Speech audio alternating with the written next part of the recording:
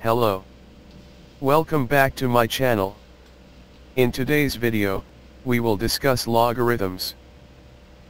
Before we continue, please visit my channel for more math lessons and tutorials. Thank you. Writing logarithmic equations as exponential equations, and vice versa. This is how we will write logarithmic and exponential equations. We will read a logarithmic equation as log base a of n equals m. Using this property, we can rewrite logarithmic equations as exponential equations, and vice versa. 2 raised to 5 equals 32. This is log base 2 of 32 equals 5. Log base 7 of 49 equals 2. This is 7 squared equals 49. 10 raised to negative 2 equals 0.01. This is log base 10 of 0.01 equals negative 2. Log base 5 of 1 over 5 equals negative 1. This is 5 raised to negative 1 equals 1 over 5. Writing expressions as a single logarithm. Here, we need to know some of the laws of logarithms. For any base, a, where a is not equal to 1, and a is greater than 0. We will use these laws in our examples. In common logarithms, the base is 10. If the base of the logarithm was not indicated, it is automatic that the base is 10. The logarithm in base 10 of a positive number is the exponent when the number is written as a power of 10. Log 10 equals 1. Log 100 equals 2. Log 1000 equals 3.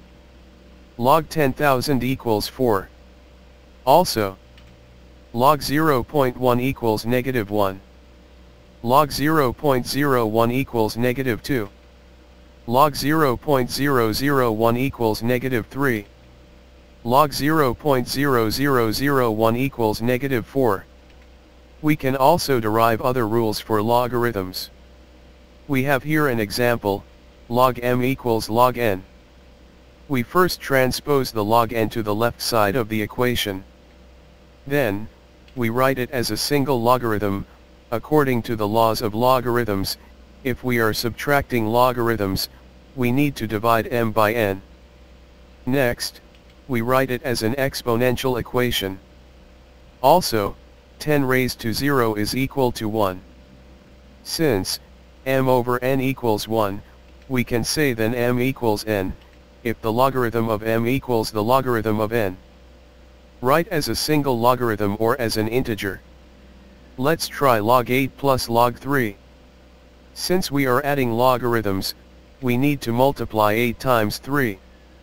So, in a single logarithm, this is log 24. Next, let's try log 40 minus log 5. Since we are subtracting logarithms, we need to divide 40 by 5. So, in a single logarithm, this is log 8. Let's try another example, log base 4 of 8, minus log base 4 of 2. Since we are subtracting logarithms, we need to divide 8 by 2, that would be equal to 4. And then, this becomes log base 4 of 4. If we will simplify, this is equal to 1.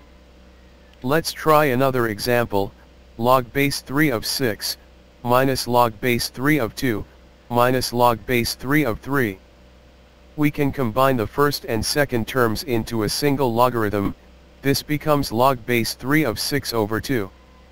Then, we can simplify log base 3 of 3, minus log base 3 of 3, and this becomes 0. Let's try another example, 1/2 times log base 6 of 4, plus log base 6 of 3.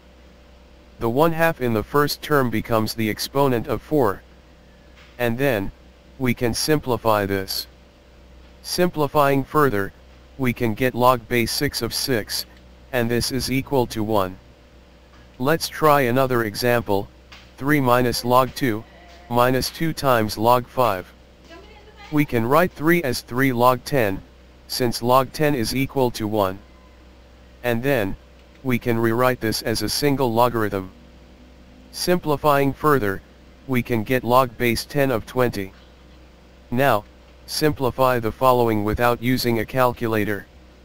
Log 9 over log 3. This is equal to log 3 squared over log 3.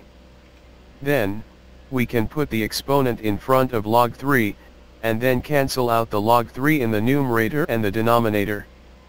So this is equal to 2.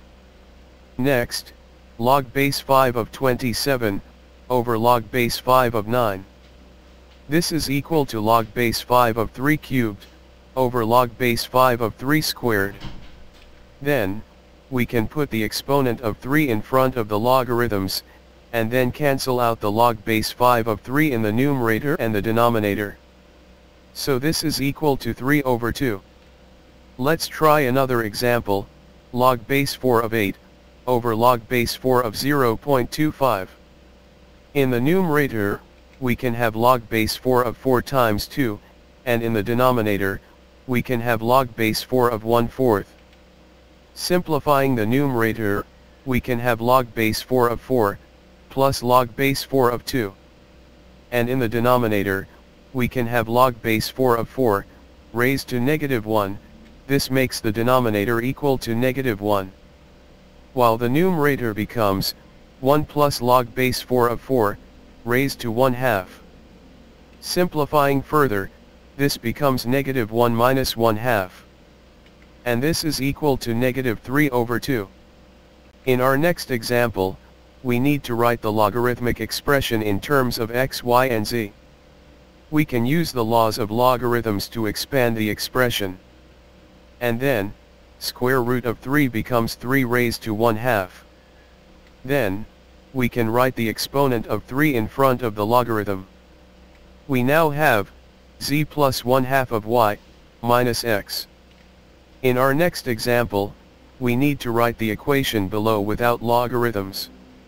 We can use the laws of logarithms in writing the right side into a single logarithm.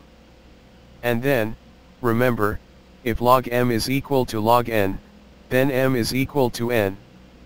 Therefore, b is equal to m cubed, over n squared.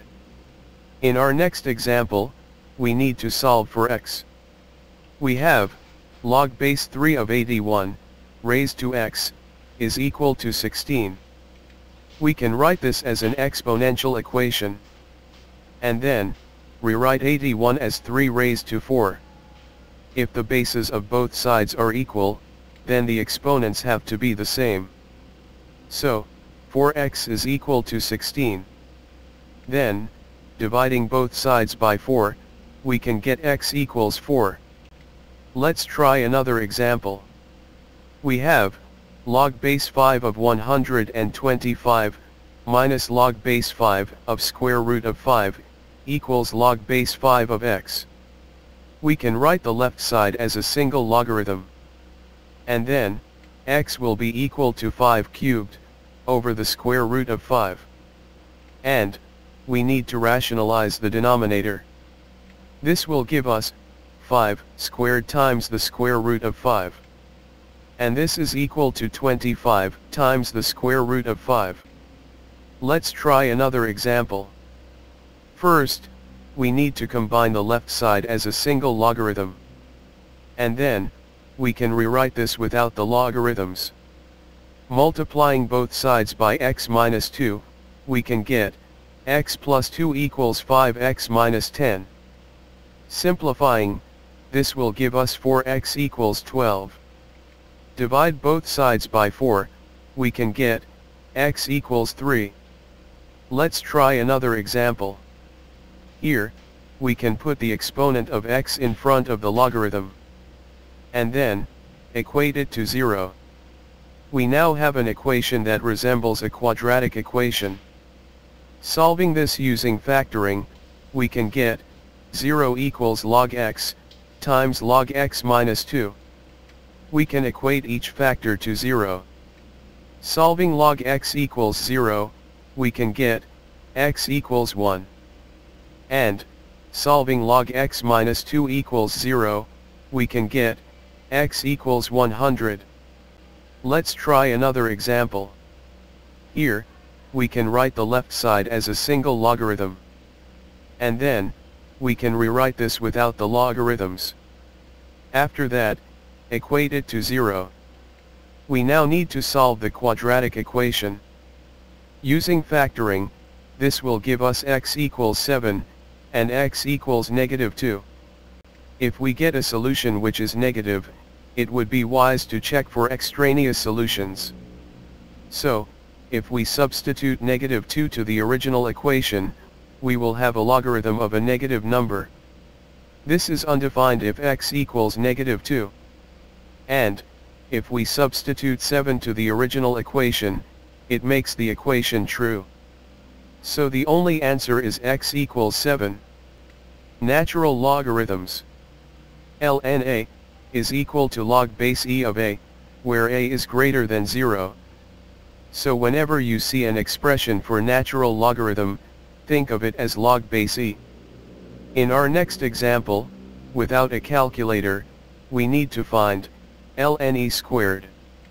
We can put the exponent of e in front of the natural logarithm. Since ln is equal to log base e, this will be equal to 2. In our next example, we need to solve for x. ln of log x equals 1. We can write ln as log base e. And then, write this as an exponential equation with the base e. Next, we still have a logarithmic equation which can be written into an exponential equation, this time with the base 10. So, x equals 10 raised to the constant e. Let's try another example. We have here a logarithmic equation that resembles a quadratic equation. Here, we can write the quadratic in factored form, the quantity ln x plus 2, times the quantity ln x minus 1, equals 0. Solving the ln x plus 2 equals 0, we can get ln x equals -2. Simplifying, this will be x equals 1 over the square of the constant e. And, solving the ln x minus 1 equals 0, we can get ln x equals 1. Simplifying, this will be x equals the constant e. Change of base. If we have log base b of a, this can be written as log base c of a over log base c of b. This is for all a, b and c greater than 0, and c is not equal to 1. This allows us to change the base of a given logarithm, as long as we use the same base for the numerator and the denominator. Let's have an example. Here, we have an exponential equation that resembles a quadratic equation, if we will write 25 raised to x as the square of 5 raised to x. If we write this in factored form, we can have this. And then, equate each factor to 0. 5 raised to x equals 0 is undefined. And, 5 raised to x minus 3, equals 0, will become 5 raised to x equals 3. In logarithmic equation this will be, log base 5 of 3, equals x. Using the change of base, this will be, x equals the logarithm of 3, over the logarithm of 5. Let's try another example. Here, we can use the change of base for the two terms on the left side of the equation. And then, write the exponent of x in front of the logarithm, and rewrite the square root of x. Next, we can write log of 4 in the denominator of the first term as 2 log of 2, and simplify the second term. Now that we have the same denominators for the terms on the left side, we can combine those terms together into a single fraction. And then, we can multiply both sides by log of 2. Next, we can divide both sides by 2. Next, we can write the 5 in front of the logarithm as an exponent of 2. Next, we can write this without logarithms. So, x equals 32. Thanks for watching this video. Don't forget to hit the like and subscribe buttons below. Also, click the bell icon to get notified when I upload my next videos. Please share this video with your friends. Have a nice day!